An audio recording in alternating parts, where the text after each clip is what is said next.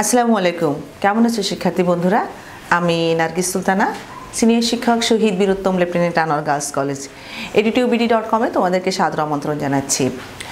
আজকে আমি তোমাদের সামনে যে ভিডিওটা উপস্থাপন করব সেটা তোমাদের বিশেষ করে নবম এবং দশম শ্রেণীর শিক্ষার্থী যারা হিসাব বিজ্ঞান বিষয়টা নিয়ে পড়াশোনা করছো, হিসাব বিজ্ঞান যাদের সাবজেক্ট তাদের জন্য খুব বেশি গুরুত্বপূর্ণ।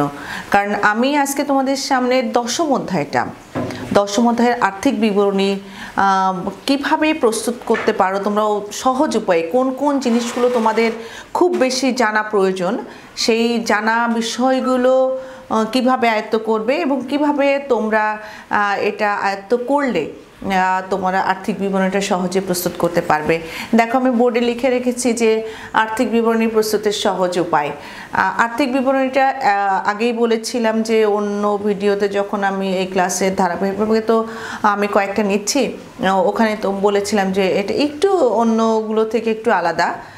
তো প্রথমে আবারও আসি যে আর্থিক বিবরণীটা কি, একটা বছর শেষে একজন ব্যবসায়ী কিন্তু তার প্রতিষ্ঠানের লাভ হয়েছে নাকি লোকসান হয়েছে, কিংবা তোমার কারবারের দায় বা সম্পদের পরিমাণ কত, মালিকের নিজের যে লাভটা হলো সেই লাভের পরিমাণটা কত, তার মালিকানা সত্ত্ব বাড়লো না কমলো, এগুলো কিন্তু একজন ব্যবসায়ী জানতে চায়। অর্থাৎ বছর শেষে আর্থিক বিবরণীটা কিন্তু প্রকাশ করে থাকে।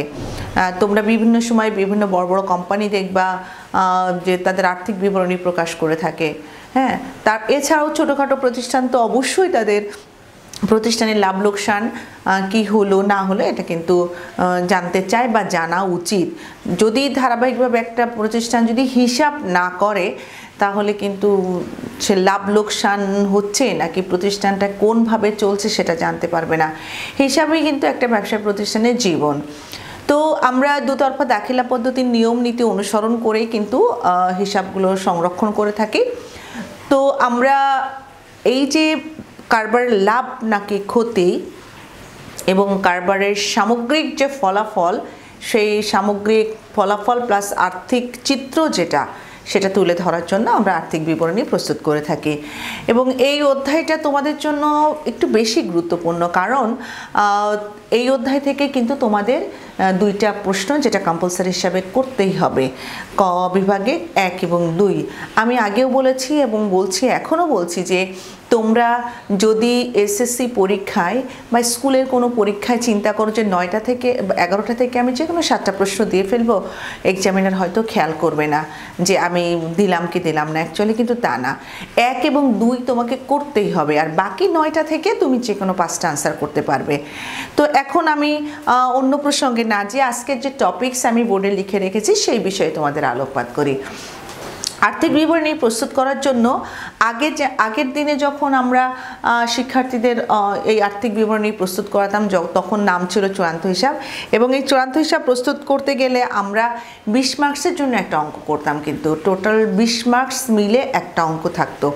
সেক্ষেত্রে আমরা মোট লাভের পরিমাণ নিরূপণ করতাম, নিট লাভের পরিমাণ নিরূপণ করতাম, মোট লাভ বা নিট লাভ যেটা হতো সেটা নিরূপণ করতাম, তারপরে তোমার নিট লাভের পরিমাণ নিরূপণ করতাম, সবশেষে আমরা কারবারের সম্পদ এবং দায়ের পরিমাণ তো অবশ্যই করতাম। সেক্ষেত্রে আমরা ক্রয় বিক্রয় হিসাব প্রস্তুত করতাম, লাভ লোকসান হিসাব প্রস্তুত করতাম, এবং সবশেষে যেটা করতাম সেটাকে ব্যালেন্স শিট বা উদ্ধৃতপত্র বলা হতো। এখন কিন্তু ওই পূর্ণাঙ্গ অঙ্ক তোমাদের কোনো সময়ই করতে হয় না, বাট পুরো জিনিসটা কিন্তু তোমাদের নখদর্পণে থাকতেই হবে, তোমাদের ধারণা থাকতে হবে। যদি না থাকে তাহলে কিন্তু একটা অংশ বাদ চলে গেলে একটা অংশের সঙ্গে আরেকটা অংশ অবশ্যই সম্পর্কযুক্ত, এবং একটা অংশ না জানলে যে অন্য একটা অংশ তুমি করতে পারবে না এমন না। হয়তো তুমি একটা অংশ তুমি ইজিলি করে ফেলতে পারলে, মাঝখানের একটা অংশ তুমি করতে পারলে না। আমি অনেক সময় দেখেছি, বিশেষ করে আমার শিক্ষার্থীদের, যে ক্রয় বিক্রয় হিসাব, আর্থিক বিশদ আয় বিবরণীর বিক্রিত পণ্যের ব্যয় বা মোট মুনাফা পর্যন্ত খুব ভালোভাবে পারছে, যখনই নিট মুনাফা বের করতে আসছে অনেক কিছু ভুল করে পাচ্ছে, কারণ এটা একটা বিস্তৃত বিষয়। তোমার এখানে পরিচালনা আয় ব্যয় এগুলো আছে, তারপর অপরিচালনা আয় ব্যয় আছে, কোনো না কোনোটা ভুল করে ফেলছে। আবার যদি মালিকানা সত্ত্ব বিবরণী করতে বলছি যে মোট নিট মুনাফা দিয়ে আছে, তখন কিন্তু খুব ইজিলি করে ফেলছে। ঠিক আছে, তো এই যে নিট মুনাফা বের না করতে পেরেও যদি নিট মুনাফা দেওয়া থাকে, আর্থিক অবস্থার বিবরণী প্রস্তুত করতে বলে, সেক্ষেত্রে কিন্তু একজন শিক্ষার্থী খুবই ইজিলি করতে পারছে। তো আমরা এই আর্থিক বিবরণী তোমরা যখন প্রস্তুত করবে তখন একটু খেয়াল করবে যে কোন কোন বিষয়গুলো, কোন কোন জিনিসগুলো ছোট ছোট করে শিখে পূর্ণাঙ্গ অঙ্কটা কিন্তু তোমরা করতে পারবে। সর্বাগ্রে যে বিষয়টা খেয়াল করবে যে এখানে মূলধন জাতীয় এবং মুনাফা জাতীয় লেনদেন কোনগুলো, কোনটা ব্যয় কোনটা আয়, ঠিক আছে? মূলধন এবং মুনাফা জাতীয় আয় ব্যয়গুলো বিশদ আয় বিবরণীতে বসে। আমরা আর্থিক বিবরণী যখন প্রস্তুত করি তখন কিন্তু 3টে স্টেপে করে থাকি, 3টে ধাপে করে থাকি। আমরা নবম এবং দশম শ্রেণীতে 3টা ধাপে করে থাকি। বিশদ আয় বিবরণী প্রস্তুত করি, মালিকানা সত্ত্ব বিবরণী প্রস্তুত করি এবং আর্থিক অবস্থার বিবরণী প্রস্তুত করি। তো আমরা যখন বিশদ আয় বিবরণী প্রস্তুত করি, বিশদ আয় বিবরণীতে কিন্তু আমার মুনাফা জাতীয় আয় ব্যয়গুলো কিন্তু আসে। আবারও বলি, বিশদ আয় বিবরণীতে মুনাফা জাতীয় আয় ব্যয়গুলো লিপিবদ্ধ করা হয়ে থাকে। তো শিক্ষার্থী বন্ধুরা, বিশদ আয় বিবরণীর ক্ষেত্রে আমার কোন কোন জিনিসগুলো খুব ভালোভাবে আয়ত্ত করতে হবে? প্রথমেই আসো, আমরা নিট ক্রয়ের পরিমাণটা বের করতে শিখতে হবে। নিট ক্রয়, আমি নিট ক্রয়ের জন্য তোমাদের কিন্তু অন্য একটা ভিডিওতে নিট ক্রয়ের পরিমাণ নির্ণয়, নিট ক্রয়ের পরিমাণ আমার বিশদ আয় বিবরণীর একটা অন্যতম অংশ। একজন শিক্ষার্থী যদি তোমার নিট ক্রয় বের করতে পারে তো একটা অংশ, এটা অনেক সময় কিন্তু ক নাম্বার প্রশ্নতেও আসে, একটা অংশ সে কিন্তু পারলো। এখন আসো, আমি সমন্বয় নিয়ে যখন আলোচনা করেছিলাম তখন কিন্তু বলেছিলাম যে সমন্বয় হচ্ছে রেয়ামিল বহির্ভূত কতিপয় দফা, এবং সমন্বয়ে যে দফাটা থাকে বা যে লেনদেনটা থাকে এটা কিন্তু এই বিশদ আয় বিবরণী, মালিকানা সত্ত্ব বিবরণী কিংবা আর্থিক অবস্থার বিবরণী, এই 3টে স্টেপের যে কোনো 2 জায়গায় কিন্তু বসবে, বা কখনো বিশদ আয় বিবরণীতেই যে কোনো 2 জায়গায় বসতে পারে। তো তারপরে তোমার আর্থিক অবস্থার বিবরণীতেও 2 জায়গায় বসতে পারে, মোট কথা 2 জায়গায় বসবে। বাট রেয়ামিলের প্রত্যেকটা দফা, প্রত্যেকটা হিসাব বা খতিয়ানের যে উদ্বৃত্ত থাকে সেটা কিন্তু এক জায়গায় বসবে। এটা মাথার মধ্যে একদম গেঁথে নেবে যে রেয়ামিলের কোনো একটা বিষয় যদি তোমার একবার চলে আসে, একটা হিসাব যদি একবার চলে আসে, ওটাকে তুমি একটা পেন্সিল দিয়ে বা কলম দিয়ে তুমি দাগ দিয়ে ফেলো, কোনো সমস্যা নেই। কারণ প্রশ্নপত্রে তুমি কিন্তু যখন পরীক্ষার সময় অঙ্কটা করবে ওটা তোমার প্রশ্ন, এবং ছোট্ট একটা দাগ দিয়ে ফেললে, একটা চিহ্ন তুমি দিয়ে রাখলে যে এটা একবার বসে গেছে, সেকেন্ড টাইম এই অংশের থেকে আমি আর খেয়াল করব না। তাহলে আমরা বিশদ আয় বিবরণী প্রস্তুত করার জন্য আমরা নিট ক্রয়ের পরিমাণটা কিভাবে নির্ণয় করতে হবে সেটা জানবো। এরপর আমরা নিট বিক্রয়ের পরিমাণ নির্ণয়।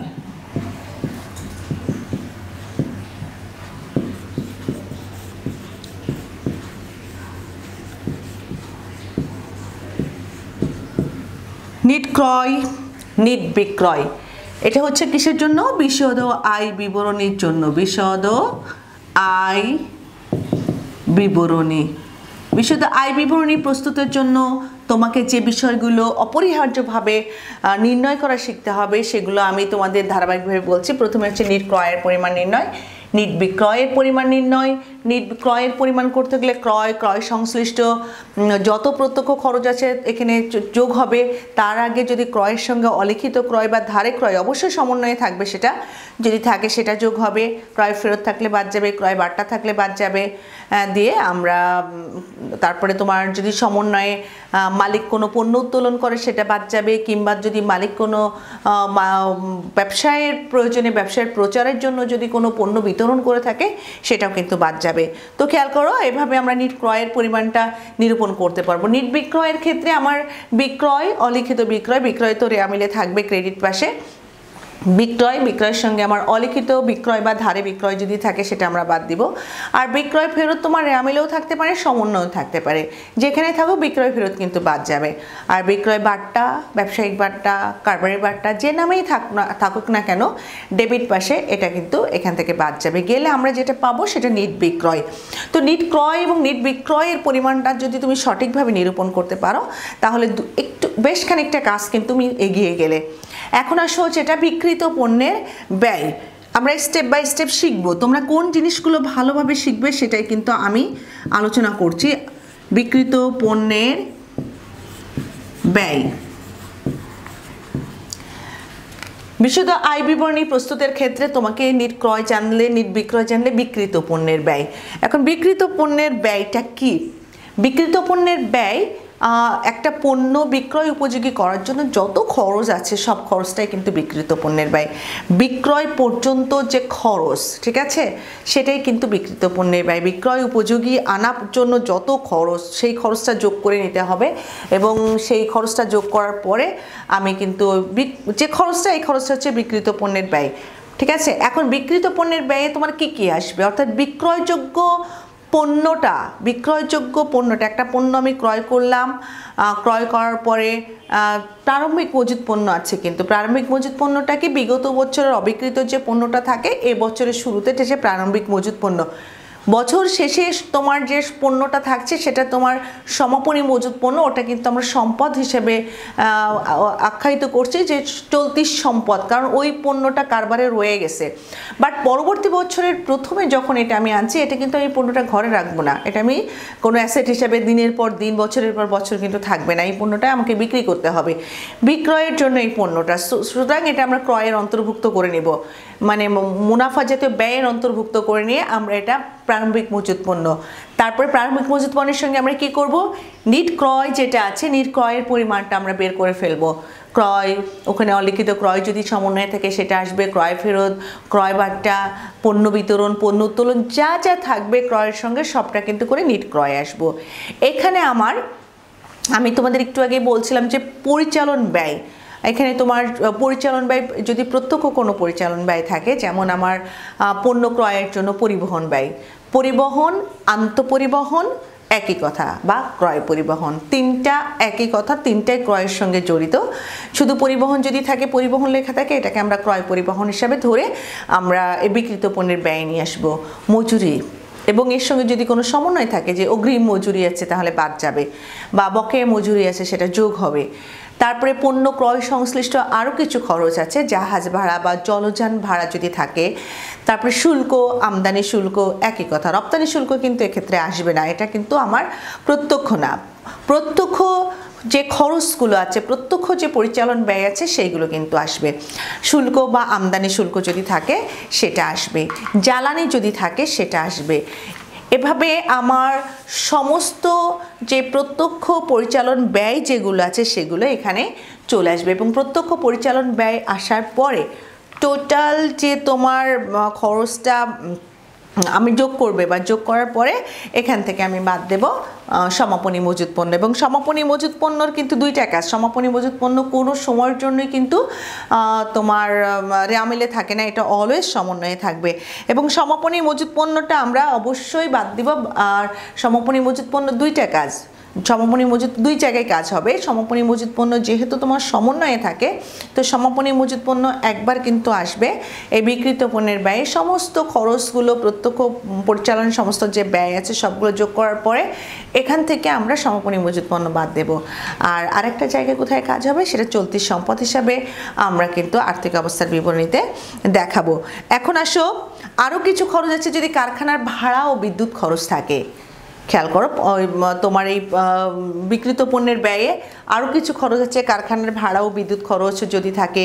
তারপরে যদি তোমার ডক চার্জ যদি থাকে, ডক চার্জ এটা হচ্ছে তোমার পণ্য আমদানি সঙ্গে জড়িত, এটাও যদি থাকে সেটাও কিন্তু তোমার এই তোমার বিক্রিত পণ্যের ব্যয়ে আসবে।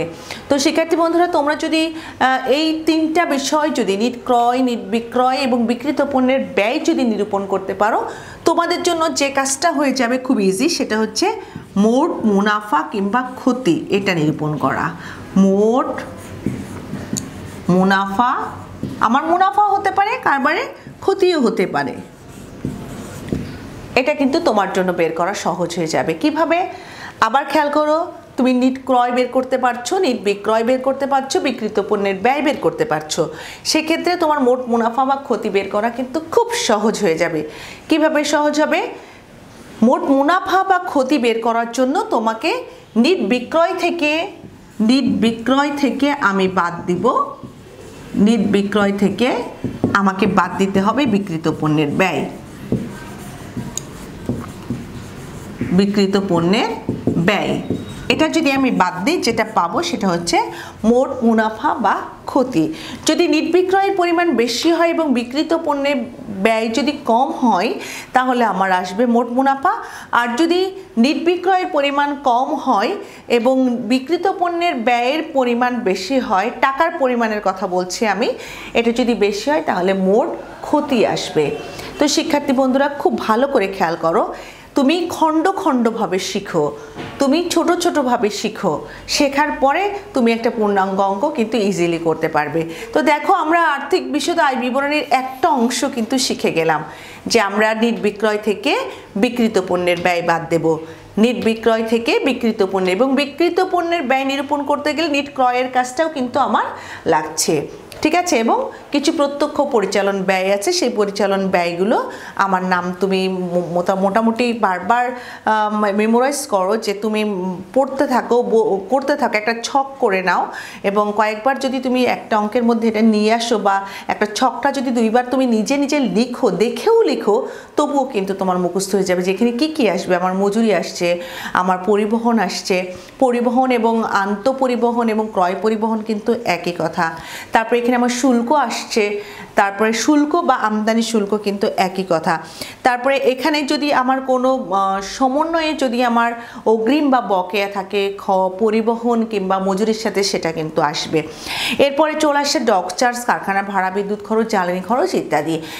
এখন আসো আমরা যখন মোট মুনাফা কিংবা ক্ষতি পেয়ে যাব, এর সাথে কিন্তু আমার যোগ করতে হবে সমস্ত পরোক্ষ পরিচালন ব্যয়গুলো, পরোক্ষ পরিচালন আয়গুলো। এখন পরোক্ষ পরিচালন আয় কি কি আছে তুমি যদি মনে রাখতে পারো, তোমার পরোক্ষ পরিচালন আয় তোমার পাঠ্য বইয়ে দুটির কথা উল্লেখ আছে, মাত্র দুইটি, একটা হচ্ছে কমিশন প্রাপ্তি, একটা হচ্ছে বাট্টা প্রাপ্তি, ঠিক আছে।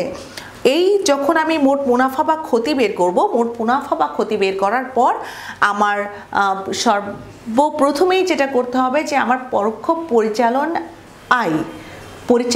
আয় দুটি, আবারও বলি পরোক্ষ পরিচালন আয় দুটি, কি কি? কমিশন প্রাপ্তি এবং বাট্টা প্রাপ্তি। আবারও বলি কমিশন প্রাপ্তি এবং বাট্টা প্রাপ্তি। তোমরা নিজে নিজে কয়েকবার আওড়াতে থাকবে এবং মুখস্থ করে ফেলবে যে কোনো দুইটি মানে মোট দুটি কি কি? বাট্টা প্রাপ্তি এবং কমিশন প্রাপ্তি। আমি মোট মুনাফার সঙ্গে আমি দেখব রেওয়া মিলের কোথায় এইটা আছে, বাট্টা প্রাপ্তি এবং কমিশন প্রাপ্তি। রেওয়া মিলে বা শুধু বাট্টা দিয়ে কিংবা কমিশন দিয়ে যদি ক্রেডিট দিকে টাকা থাকে, ঠিক আছে, তাহলে কি হবে, সেটা পরোক্ষ পরিচালন আয়, এটা আমরা এর সঙ্গে যোগ করে দেব। যদি না থাকে আমরা পরিচালন আয় হিসাবে কোনোটাই যোগ করব না।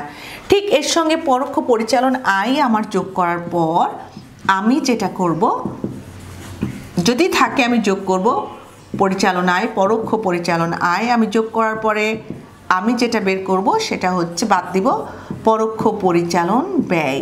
আমি একটু বোর্ডের উপরে লিখে দিই, তাহলে তোমাদের বুঝতে সুবিধা হবে।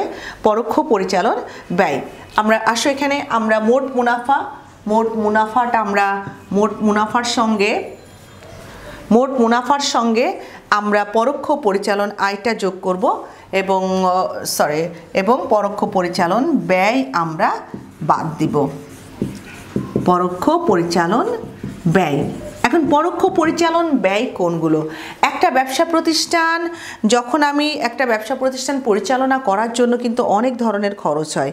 আবার বলে একটা ব্যবসা প্রতিষ্ঠান পরিচালনা করার জন্য অনেক ধরনের খরচ হয়, যেমন কর্মচারীদের বেতন আছে, বাড়ি যদি কোনো মানে ঘর ভাড়া করে বা বাড়ি ভাড়া করে ব্যবসা প্রতিষ্ঠানটা পরিচালনা করা হয়, সেই বাড়ি ভাড়া থাকতে পারে, তারপরে তোমার রপ্তানি শুল্ক থাকতে পারে, এরপরে তোমার বেতন বিদ্যুৎ খরচ থাকতে পারে, এরপরে অফিসের ভাড়া থাকতে পারে, বা বাট্টা প্রদান করতে হতে পারে। বিভিন্ন সময় আমার দেনাদারদের কাছ থেকে টাকা আদায়ের জন্য বাট্টা প্রদান করা লাগতে পারে, তা ছাড় দিতে হয় কিছু টাকা, সেখানে প্রদত্ত বাট্টা থাকতে পারে।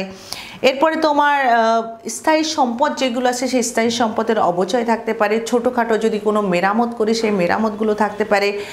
হ্যাঁ, তো তুমি খুঁজে নেবে যে তোমার রেওয়া মিলের মধ্যে কি কি খরচগুলো মুনাফা জাতীয় ব্যয় আছে।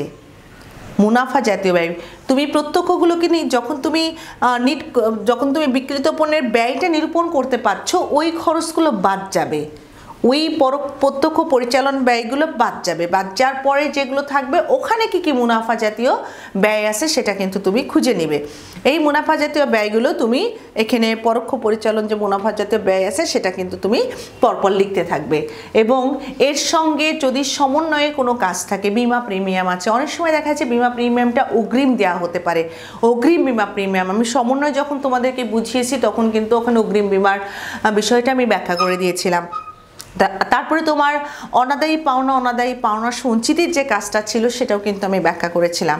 সমন্বয়টা যখন তোমরা ওই ভিডিওটা দেখবে তখন এই বিষয়গুলো তোমরা মনে রাখতে পারবে।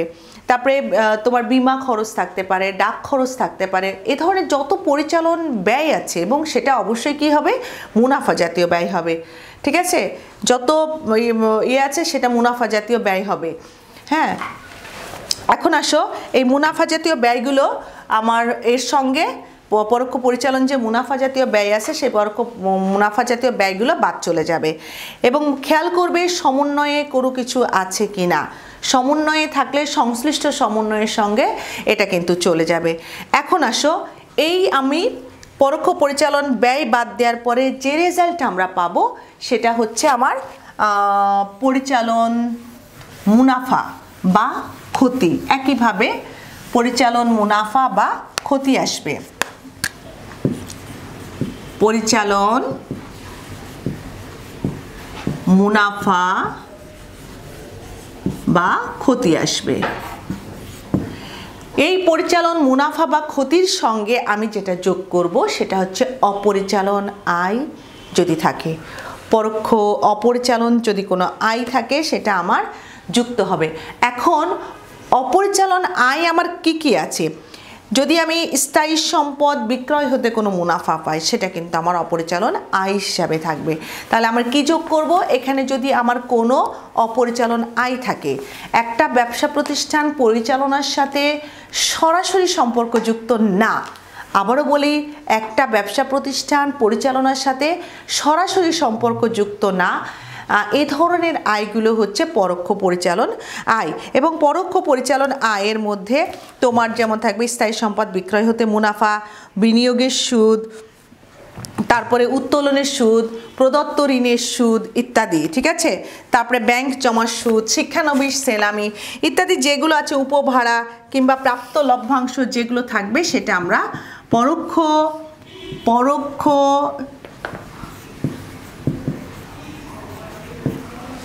অপরিচালন। এখানে আমার প্রত্যক্ষ বা পরোক্ষ কোনোটাই দরকার নেই, সরি, এটা এখানে তোমরা অপরিচালন আয়টা আমরা দিয়ে দেব।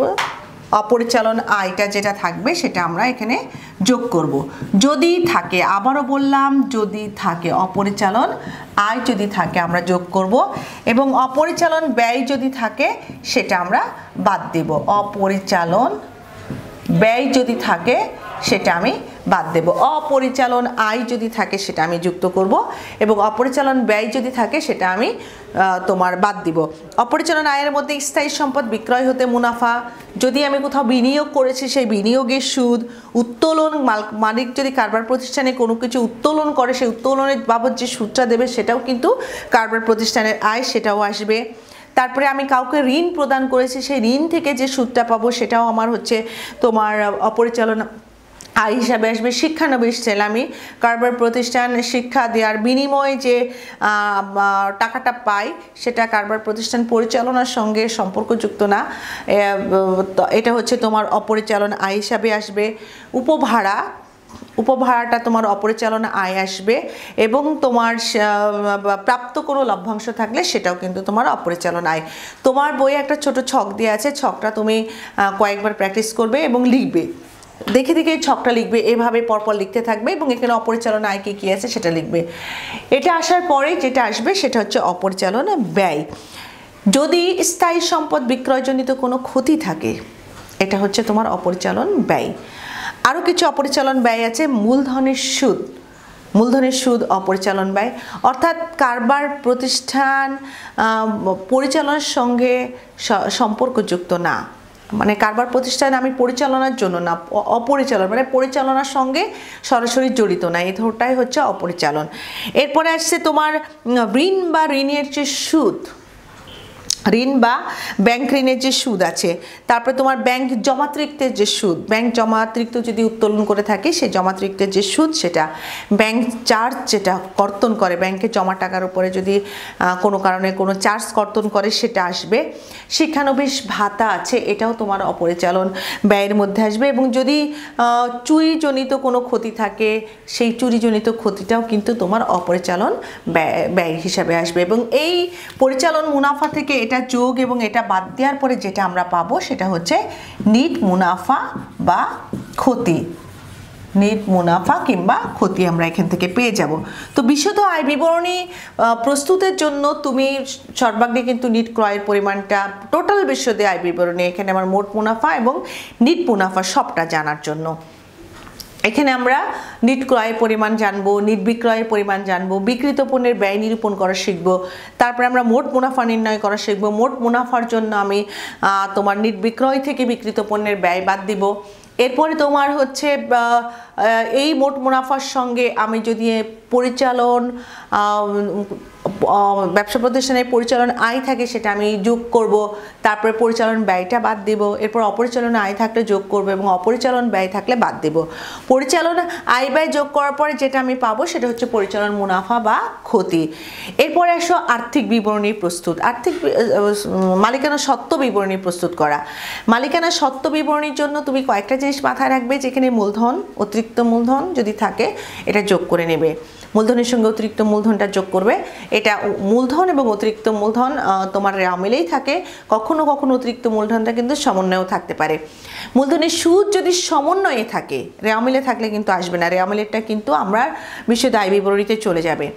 আর সমন্বয়ে যদি থাকে সেটা বিশদ আয় বিবরণীতেও যাবে এবং এখানে আসবে, এখানে মানে মালিকানা সত্ত্ব বিবরণীতে আসবে। কোথায় আসবে? মালিকানা সত্ত্ব বিবরণী তৈরি করার জন্য, মালিকের সত্ত্বর জন্য, মালিকানা সত্ত্ব বিবরণী। তো এই মালিকানা সত্ত্ব মূলধনের সুদটা থাকলে সেটা যোগ হবে। উত্তোলন, মালিক যদি কোনো কিছু উত্তোলন করে কারবার প্রতিষ্ঠানে, সে উত্তোলনের পরিমাণটা রেওয়া মিলে দেওয়া থাকবে, এটা আসবে। এবং তোমার উত্তোলনের সুদ যদি সমন্বয়ে থাকে এটা কিন্তু আসবে। আগেও বলেছিলাম এবং আগে কোনো একটা ভিডিওতে বলেছি, আজকেও বলছি, উত্তোলনের সুদ কিন্তু আমরা অবশ্যই কোনো কিছু উল্লেখ না থাকলে 6 মাসে ধরবো। এরপরে আমার নিট মুনাফা যদি থাকে যোগ হবে এবং নিট ক্ষতি যদি থাকে এটা বাদ চলে যাবে। আবারও বলি, নিট মুনাফা থাকলে যোগ হবে, নিট ক্ষতি থাকলে বাদ যাবে। ভবিষ্যতের জন্য যদি কোনো সঞ্চিত তহবিল থাকে সেটা কিন্তু এখানে যোগ হবে। এভাবে আমরা মালিকানা সত্ত্ব করে ফেলবো। এবার আসো আমরা আর্থিক বিবরণীটা কিভাবে প্রস্তুত করব। আর্থিক বিবরণীটা, আর্থিক অবস্থার বিবরণীটা, আর্থিক অবস্থার বিবরণীর 3 নম্বর স্টেপ, যেটা মালিকানা সত্ত্ব বিবরণীর পরে সব শেষে আর্থিক অবস্থার বিবরণী প্রস্তুত করব আমরা। আর্থিক অবস্থার বিবরণী প্রস্তুত করার জন্য সর্বাগ্রে যেটা প্রয়োজন সেটা তোমার সম্পদ কোনগুলো সেটা জানতে হবে। সম্পদের মধ্যে চলতি সম্পদ কোনগুলো, স্থায়ী সম্পদ কোনগুলো।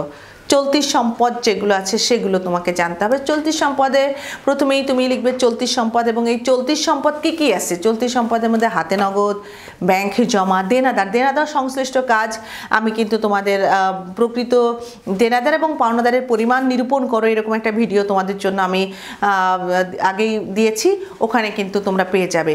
হ্যাঁ, প্রকৃত দেনাদারের পরিমাণ, প্রাপ্য বিলের পরিমাণ, এগুলো কিন্তু ওখানে আসবে।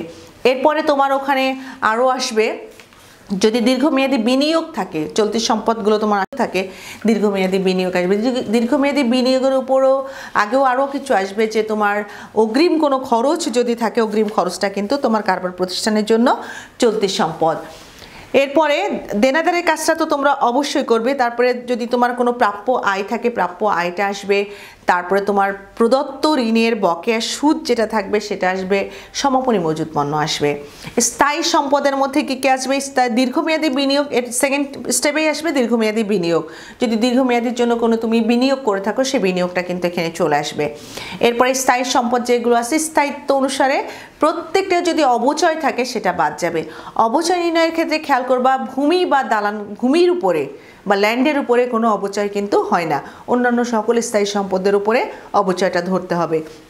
এখন তুমি চলতি সম্পদ এবং স্থায়ী সম্পদ দুইটা মিলে যোগ করবে, বিনিয়োগ সহ যোগ করার পরে একটা রেজাল্ট তুমি পেয়ে যাবে। এরপরে মালিকানা সত্ত্ব বিবরণী কিন্তু তুমি প্রস্তুত করেই রাখবে। যদি এখানে, আর যদি তোমার খ নাম্বারে প্রস্তুত নাই করতে বলে, তুমি এই ছকের মধ্যেও মালিকানা সত্ত্ব বিবরণীটা করতে পারো। দায় এবং মালিকানা সত্ত্ব, প্রথমে দায়ের পরিমাণ নির্ণয় করবে। দায়ের ক্ষেত্রেও ঠিক একই কথা, যে এখানে তুমি চলতি দায়গুলো তুমি নিয়ে আসবে। প্রথমেই নিয়ে আসবে পাওনাদার, এবং প্রকৃত পাওনাদারের পরিমাণ কিভাবে নিরূপণ করবে, আগেই বলেছি প্রকৃত দেনাদার এবং পাওনাদার কিভাবে নিরূপণ করবে, এরকম একটা ভিডিও তোমরা আছে, এটা খুঁজে নিও। প্রকৃত পাওনাদার এবং দেনাদারের পরিমাণটা যদি সমন্বয় থাকে তাহলে এভাবে করে ফেলবে। তারপরে তোমার প্রদেয় বিল আছে, প্রদেয় বিল, বা তারপরে তোমার যদি বকেয়া কোনো আয় থাকে, বকেয়া কোনো খরচ থাকে সেটা এখানে আসবে, বকেয়া কোনো খরচ থাকে সেটা আসবে। তারপরে তোমার যে আয়, অনুপর্জিত আয় যদি থাকে সেটাও কিন্তু তোমার দায় হিসাবে আসবে। যে আয়টা তোমার এই বছরের জন্য পাওনা, অগ্রিম প্রাপ্ত আয়, একটা কথাই আছে যে অগ্রিম প্রাপ্ত আয় কারবারের দায় হিসাবে বিবেচিত হয়। তো অগ্রিম প্রাপ্ত আয় যদি কোনোটা থাকে সেটা তোমার আসবে। এরপরে তোমার ব্যাংক জমাতিরিক্ত চলতি দায় আসবে। এরপরে যদি দীর্ঘমেয়াদী দায় থাকে, যদি ঋণ বা ব্যাংক ঋণ থাকে সেটা আসবে। এবং সবশেষে কিন্তু মালিকানা সত্ত্ব বিবরণীর যে অংশটার প্রস্তুতের কথা বললাম, এটা যদি আগেই তুমি করে নাও তাহলে সরাসরি এখানে বসিয়ে দেবে, না হলে এখানে করে নেবে। তারপরে তুমি যোগফলটা নিরূপণ করবে। যদি তুমি দেখো যে টোটাল যে সম্পদ L+E এটা মিলে গেছে, তাহলে আমরা নিচে দুইটা দাগ দেব এবং আমাদের অঙ্কটা শেষ করব।